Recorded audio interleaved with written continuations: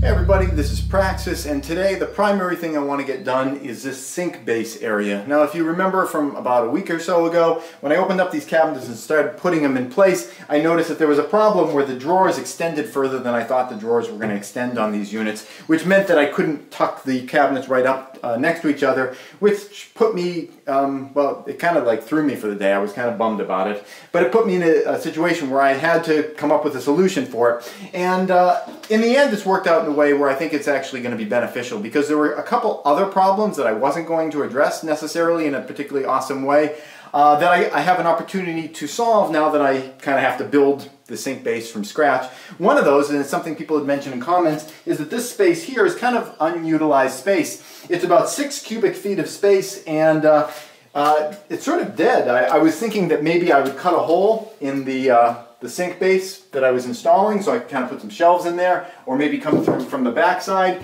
The more obvious way of solving this thing would be to have kind of a lazy Susan here. The only problem with that is instead of 2 feet of square space, they need 3 feet on either side, which isn't a problem in this dimension. You would just kind of get smaller cupboards here, but in this dimension it would push the whole sink over, and that would have made it so that the sink, instead of being centered on the window, would be centered on the post. You're staring at a post when you wash dishes. Having to build this, I'm going to be able to keep it just open through this whole area. It'll make it a lot easier to just put some shelving in here. The other thing that it helps to solve is that like I said, 2 feet was the dimension on all these counters, and if you slide the sink base right up to this wall, that brings it out to here, and it was always going to be kind of a stretch to get at opening and closing this window. Given that I can kind of custom build it, I know where the sink is going to terminate, and as long as the sink doesn't interact or with this wall here, I can shove the sink up over a little bit, and that will allow me to have a couple extra inches so I can get up here and do what I need to with the window. It's still a bit of a stretch, but those couple of inches I think are gonna help a lot. And no innuendos there, just easy to open and close windows. So what I've been doing is just trying to figure out how to put this shape together. It's kind of a complex shape. It's not just a big box. It's a box that has kind of a cut area in here, to make clearance for the drawers. And in addition to that, there's a little foot space underneath all these things where there's like a place where you can put your toes. So it's a fairly complicated shape. So I'm building it a piece at a time, and just doing it like one step at a time. At the moment, I am working on this surface here, and I need to affix this to the concrete, and I always love to show that on camera because it's fun to show explosions and gunshots and things like that. So I've got a couple holes pre-drilled right in here, and I do that.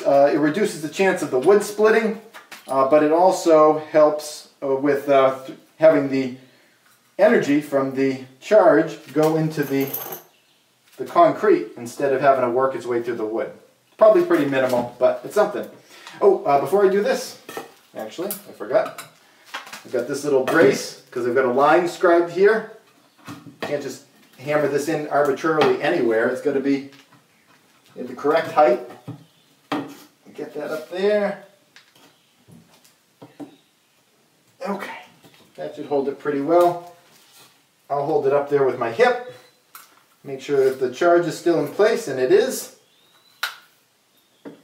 This goes here, and here we go.